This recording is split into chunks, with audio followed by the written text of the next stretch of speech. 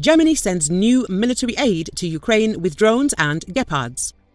The German government reported on the shipment of another package of military aid to Ukraine, which included Gepard self-propelled anti-aircraft guns, drones and heavy trucks. As stated on the German government's website, Ukraine has received 3 Gepard self-propelled air defense systems in addition to the 46 already sent. So, the total number of Gepard systems sent by Germany to Ukraine has reached 49. The Gepards have helped Ukraine defend itself against Iranian-made drones Russia uses to target Ukrainian cities and critical infrastructure. Germany's newest delivery also includes a bridge-laying tank Beaver, 40 reconnaissance drones, RQ-35 Heidrun and Vector, 13 border protection vehicles, 3 truck-tractor trains and 3 semi-trailers.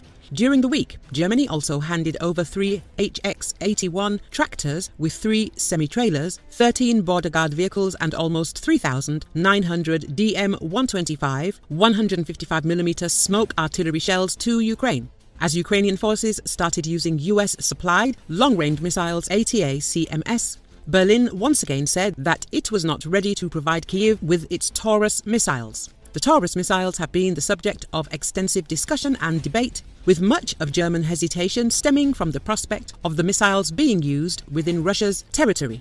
Taurus missiles have a range of up to 500 kilometers, meaning Ukraine could use them to strike deep into Russian-occupied territories, including Crimea.